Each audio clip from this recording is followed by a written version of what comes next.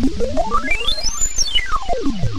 designers, this is Karthik here from Design School for WordPress Beginners, the place where I teach you how to design, build and customize your websites. If you're new here, consider subscribing. Let's get into the video. This video is a part of a playlist called Elementor Basics, in which we talk about every widget, every feature and all things Elementor. Today I'm going to talk about the divider widget and the spacer widget. Well, other than using them just for dividing or adding that emphasis on text, you can do a lot of cool things with these widgets. For instance, the patterns that you see here are created with the divider widget. So if I click on this, you can see that it's a divider widget, right? I just tweak the values to make it look in this pattern. And you can also watch this feature section as I scroll through. So it has that neat little underlining effect that can be achieved using the divider widget and also the Elementor Pro motion effects. So we'll discuss all this in this video. Stay tuned. Let's start with the divider widget.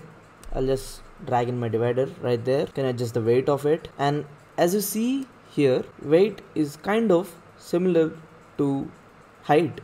So you can drag it to a maximum value of 10, but don't worry, simply enter any value you want and it will change the shape of the divider. And as I told you, weight is kind of like height.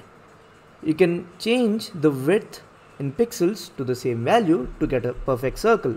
So creating a circle is that easy. As you drag this width, you can see it creates an ellipse, but we'll settle for a circle. So it's a 100 pixels radius circle, right?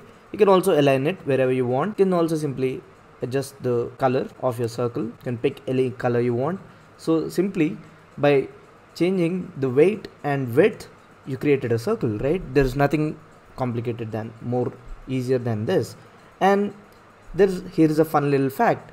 If you change this pattern from solid to double, it will create a different shape. If you change it to dotted, well, it creates this neat little pattern that I showed you earlier. So creating this pattern is that easy, and you can rotate it. You can also tweak these values. So if I change this to 300 and if I change this to 400, you get a different pattern. And based on your requirement, we'll just add any value you want. But if it's symmetrical, it looks good. So 100 and a perfect 100 will create that particular pattern with dotted selected, and with dashed it provides or it creates a semicircle. So making these patterns is just as easy as picking values from here. You can also adjust the gap. That will actually put more space around this widget. That's what it does. You can also align it to any direction. Okay, so how do we achieve this underlining effect? When I scroll through, notice that the divider appears slowly as I scroll through, and at some particular point the underline is clearly visible. When I scroll back, it's gone. So you can achieve this using Elementor Pro motion effects. So let's add a divider first. So I'll just go to my menu. I'll add a divider here below this. Yeah, that would do. I'll duplicate it 2 more times, but wait, let's adjust the properties of this divider. So under motion effects, we'll go to scrolling effects. The first one is when I scroll through, I want the divider to fade in. So initially it will be invisible, but as I start scrolling through, it will be visible. I can change these values. I've already explained this in the motion effects tutorial. So as it reaches half of the viewport, it will start revealing itself, and at this particular point where the user is more likely to see that, it will be clearly visible. You can change these values however you want. So that's great. And one more effect I want for this is to scale up. So I want the scaling effect to start at maybe around this, and maybe I want the level to be at 2, and it starts scaling at 17%. So when it starts entering and reaches 17% of the distance, this is the viewport area, the whole visible browser height. That's what viewport is. So it starts scaling up and it finishes scaling up by the moment it reaches 50%. So you can see that, and that's all. So you can see that neat little effect. So you can see that start scaling. So you can adjust these values and you can duplicate them 2 more times. Just drag this one under this and the second one under this, and that's it. Now when you scroll through, that divider is visible and it produces that neat little underlining effect. So as I scroll through, it puts more emphasis on the content that I want to highlight. So that's a neat little way to use divider and Elementor Pro motion effects. Well, how do we position these and also rotate the patterns that we produced using Elementor Divider widget? Well, it's simple. It's using CSS transforms. I already taught this. I'll leave a link to that in the description. So first you create the shape that you want. First I'll create this purple shape. So I'll just pick the color. I'll pick a different one maybe. So I'll pick a, and I'll set the width to 100 and weight to 100 and width to 100 in pixels. So that produces a circle, and when I change the style to dotted, it gives me that needle pattern. Okay, that's great.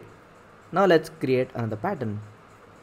Now we just want a simple circle, so I'll settle with 50 pixels and another 50 pixels. Okay, so how do we position this and also rotate this in the way we want? Well, positioning it is simple using Elementor Pro's custom positioning, or if you want to position it using CSS, I've already taught this. I'll also leave a link to that, or you can check out the Elementor Basics playlist for positioning any element. It can be a section, column, or a widget. So I'll just leave this. I'll click on this, go to advanced, and the custom positioning. I'll change the position to absolute, and there it is. So we can simply click and drag it and position it wherever we want. What if we want to rotate the pattern a little bit? So it's simple. Just go to custom CSS, type selector and type transform. We keep doing this in each and every video. So you just add a rotate transform and rotate it by the angle you want. So that will be rotated just like that. So you can position it wherever you want. That's it. And you can also do the same with this pattern and put it wherever I want. I just like this here, so it won't have any load on your server.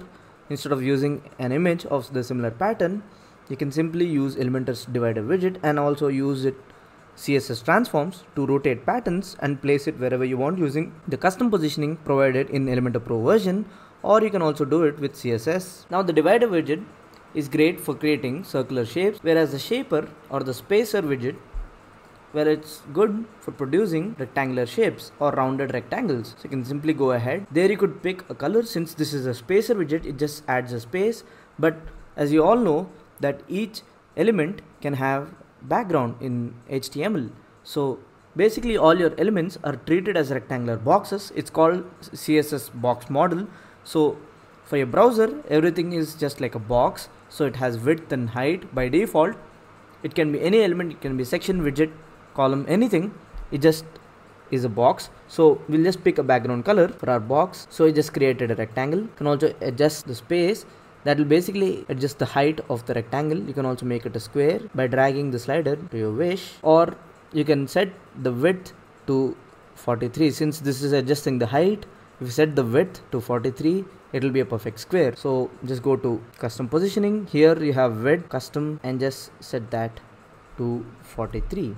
And it produces a perfect square. If you want a rounded square, go to border and add a border radius. If you add 40 pixels, it again turns into a circle. But if you want a rounded square, just add a little bit of border radius, maybe around 10 pixels, and you can see the shape over here. So it produces that. You can duplicate this as many times as you want, and by using custom positioning, you can put it wherever you want. Yes, it's a rounded rectangle.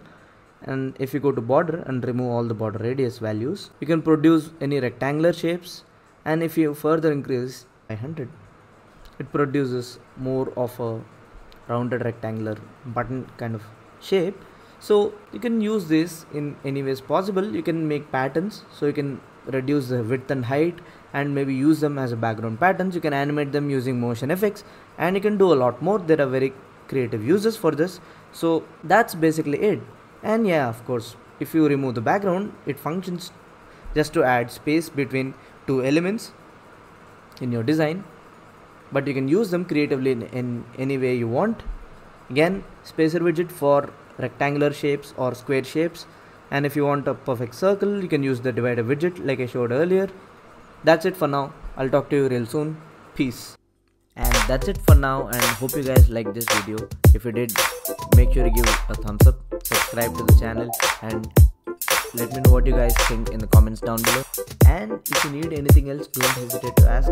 I'm ready to help you. Catch you in the next video. Peace.